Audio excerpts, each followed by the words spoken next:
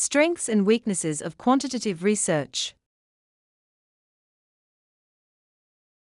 At the outset, it must be noted that when we talk about the strengths of quantitative research, we do not necessarily mean that it is better than qualitative research, nor we say that it is inferior to qualitative research if we talk about its weaknesses. Hence, these strengths and weaknesses depend only on a specific purpose they serve, such as in terms of the problems or gaps that it aims to address, or in terms of the time needed to complete the research. This means, therefore, that quantitative research is better than qualitative research only in some respects, and vice versa. So, what are some of the major strengths of quantitative research? First, in terms of objectivity and accuracy. If the issue is about objectivity and accuracy, then quantitative research is strong and more preferable because, as we may already know, quantitative research explains phenomena according to numerical data, which are analyzed by means of mathematically based methods, especially statistics. In this way, biases are reduced to the minimum, and analysis and interpretations are more objective and accurate. In fact, another important point to remember in quantitative research is that it is informed by objectivist epistemology. This means that quantitative research seeks to develop explanatory universal laws, for example, in social behaviors, by statistically measuring what it assumes to be a static reality. In relative vein, a quantitative approach endorses the view that psychological and social phenomena have an objective reality that is independent of the subject, that is, the knower or the researcher, and the known or subjects are viewed as relatively separate and independent. Hence, in quantitative research, reality should be studied objectively by the researchers, who should put a distance between themselves and what is being studied. In other words, in quantitative research, the researcher lets the object speak for itself by objectively describing rather than giving opinions about it. This explains why quantitative researchers are supposed to play a neutral role in the research process. Hence, the meaning participants ascribe to the phenomenon studied is largely ignored in quantitative studies. Second, in terms of sample size. It must be noted that a broader study can be made with quantitative approach, which involves more subjects and enabling more generalizations of results. In fact, scholars and researchers argue that one major advantage of quantitative research is that it allows researchers to measure the responses of a large number of participants to a limited set of questions.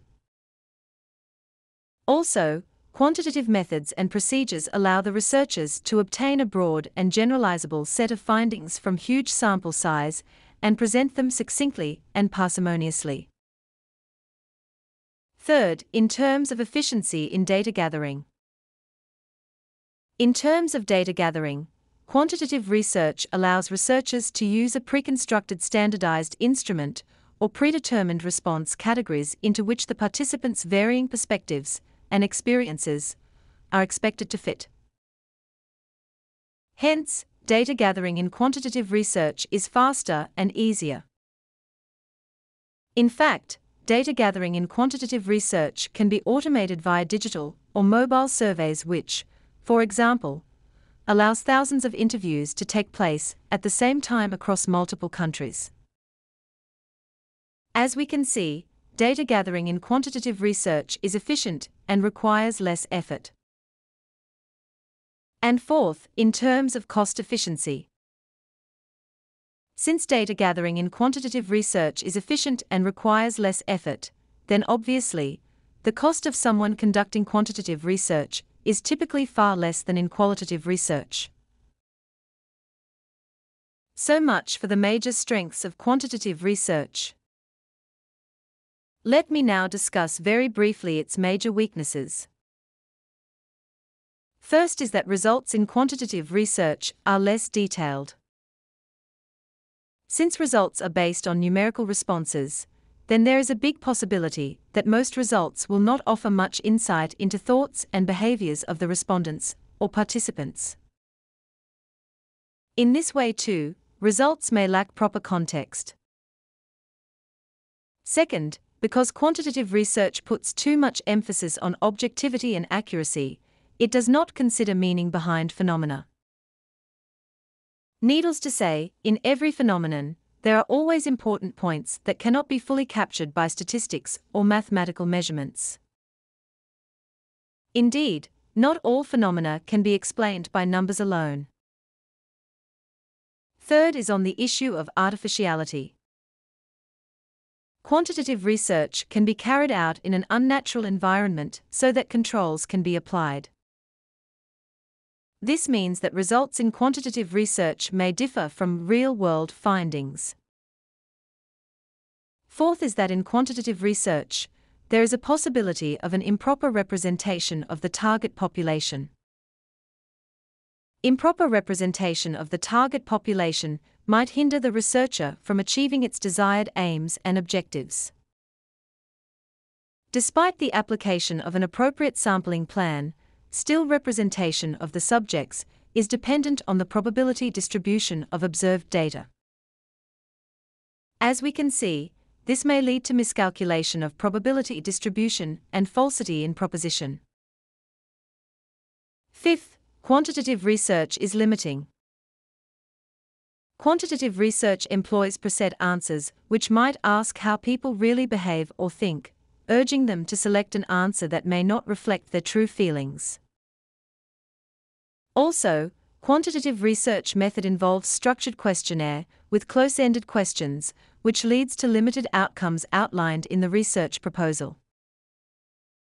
In this way, the results, expressed in a generalized form, cannot always represent the actual occurrence or phenomenon. And sixth is the difficulty in data analysis.